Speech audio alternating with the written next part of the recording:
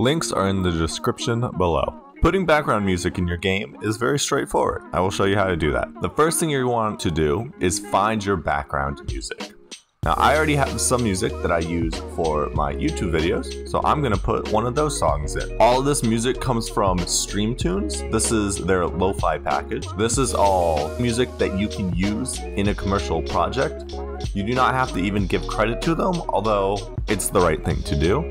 So I'm gonna choose this glooming track, and we're gonna put it in a new folder. So I'm gonna create a folder called music, and it's gonna go in here. After Unity imports it, you can see in the inspector down here is your waveforms. You can press play to test it out. And in order to set it up, it's incredibly simple. We just create an empty game object. I'm gonna call this audio manager, and we add an audio source to it. The audio source has a bunch of different options. Up at the top, you'll see your audio clip. This is where you would drag in whatever music you want to listen to. Your output is for audio mixing.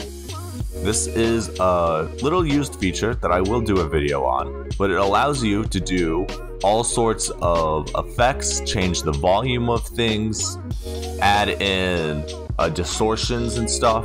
You can do a lot with this. Make it so that sound effects fade while your background music gets louder in a cinematic perhaps, or vice versa during gameplay. You have the option to mute your track, ignore the effects, so on and so forth. Play on awake means this music will play default.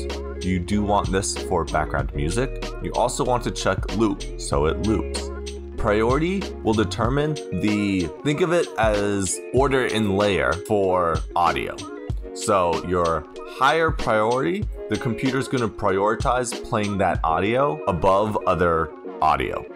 Lower priority is lower priority. I like to keep mine at default.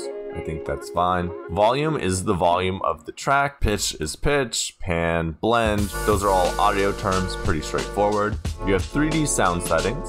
If you want to mess with the actual location of the sound, say you have it playing from a speaker or something like that in your game.